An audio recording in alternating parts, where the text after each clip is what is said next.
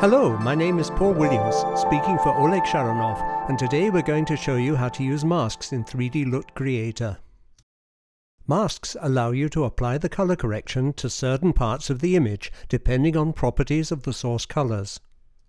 For example, I'll desaturate the image, and we will apply the desaturation only to certain colors. Let's turn on the mask tool and see what settings it has. This is the choice of which color property we want to use for our mask, and this is the curve window with the chosen property on the horizontal axis and the correction depth or opacity plotted vertically. For example, if I set the whole curve to the highest level, I'll have correction applied to all colors. If I move the curve down, the depth of correction decreases. To see where the correction is being applied, I can press the preview button. Now I see the mask based on the red channel of the RGB color value. This means that the higher the value of the red component, the more correction is being applied. So red and yellow colors get desaturated the most, while green and blue remain untouched. Inverting the curve corresponds to inverting the mask. So now we've got the full effect where there was none, and vice versa. Let's go through the other qualifiers. Green and blue channels are similar to the red. Next we have the black channel from the CMYK color space. On the right side of the curve there's a maximum of black, and on the left there's no black in the color at all. So with the current settings, dark colors are affected the most. Luminance measures the brightness of color. So now we only affect the bright parts of the image and don't affect the dark ones. If I'd like to affect only midtones, I can adjust the curve like this. This mask selects all colors with medium brightness. Next we have the Hue channel from the HSL color model. Hue is the color angle on the color wheel. Red is located on the left and right hand sides of the curve, and from left to right we have orange, yellow, green, cyan, blue and purple. For example, if I want to affect cyan and blue colors, I can draw this kind of curve, and the effect will be limited to this range of colors.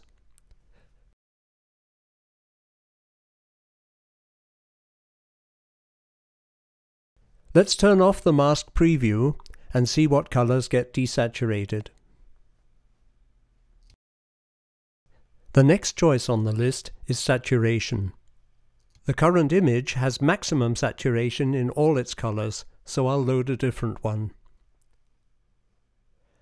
This is the LAB color plane. I turn on the mask preview and see that the further I go from the neutral point, the more saturated color I get. If I invert the curve, I can create a neutrals mask. The next qualifier is warmth. The neutral colors are at the center of the curve, with the warm colors on the right. If I desaturate those, then the warmer colors are desaturated, and if I invert the curve, then I'm desaturating the cooler colors. The next qualifiers are based on a specific color. Using the Picker tool, I can choose a color from the image, and the Lrb Distance means the distance on the color plane measured from the picked color. On the left, the distance is minimal, and it's the exact color I've chosen. The further away, the more the color will differ from the chosen one. So by clicking on the image with the Picker tool, I can build masks of certain colors. If I need a harder mask, I can change the curve, and only similar colors will be affected. Here's how it looks with the preview off.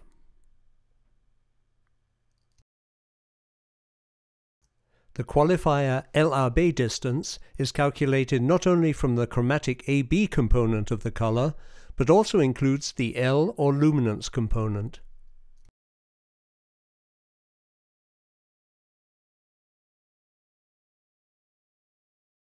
In the previous AB distance mode, when I picked the color, I got colors chosen only by hue and saturation, and brightness doesn't affect the mask.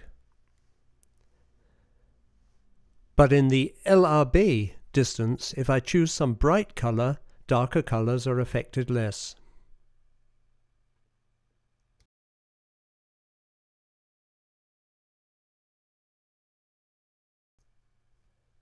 The next one is the Hsp AB distance.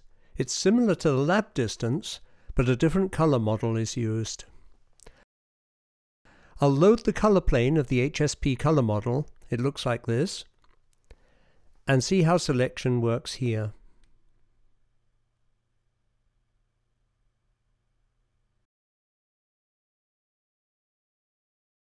The next two qualifiers use the Hsp color space. One defines the saturation and the other the phase of the color. Let's see how they are calculated. When I pick the color, the hue of this color is used to plot two axes on the color plane. This is similar on the CL grids. For example, I'll pick the same color. On the Hsp color plane, one axis goes through the picked color, and the second axis is orthogonal to the first one.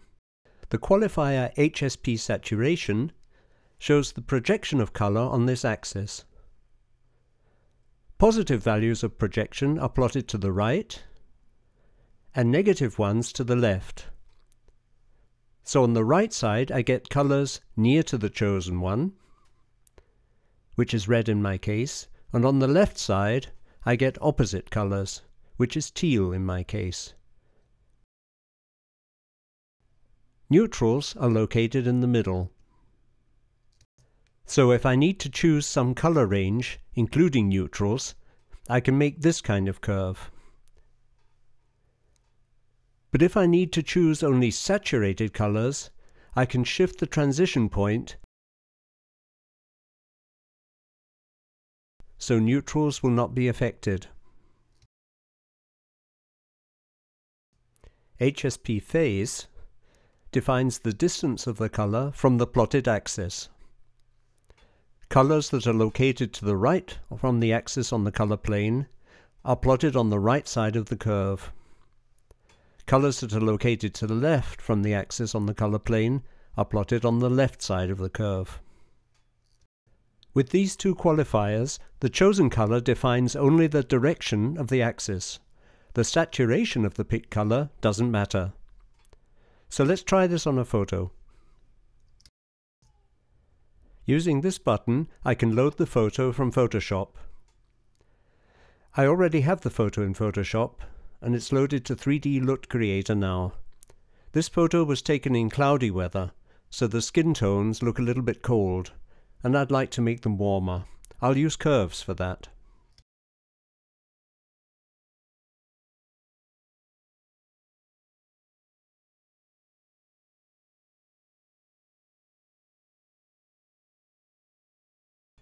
I can also increase the contrast a little.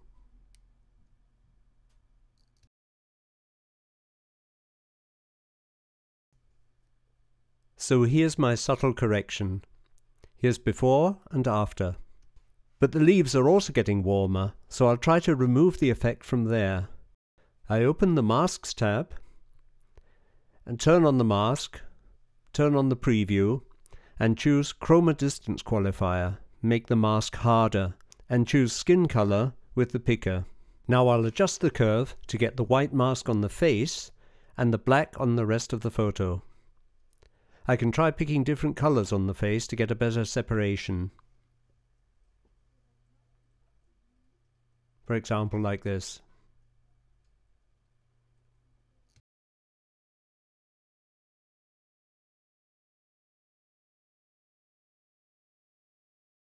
Now I turn off the preview to see the effect of the masking. Here all the colors are being warmed, and here only the skin tones are affected. Let's check before and after. So now I can use the LUT to PS button to create a color lookup layer in Photoshop. Here is this layer. I can apply this layer to other photos from the same photoshoot just by dragging it. I can change the opacity I can also retouch the original photo, always having the ability to turn off the warming effect later if I decide to, and so on. Let's try another effect. I'm going to invert the mask to affect everything but the girl. I turn off the curves and start tweaking the channel mixer. For example, I'd like to have these colors.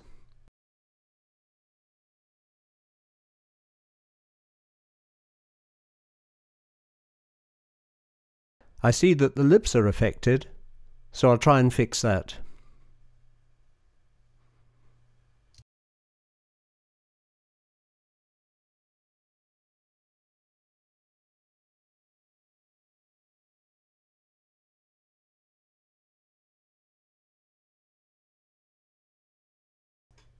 So here again is before and after. If I try this without the mask, the skin tones would become yellow.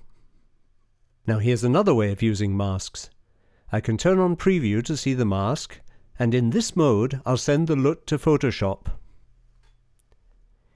Here I switch to channels and make a selection based on a channel. Turn off the color lookup layer, and now I have the selection, which I can use as a mask for any other adjustment layer, such as gradient map, for example.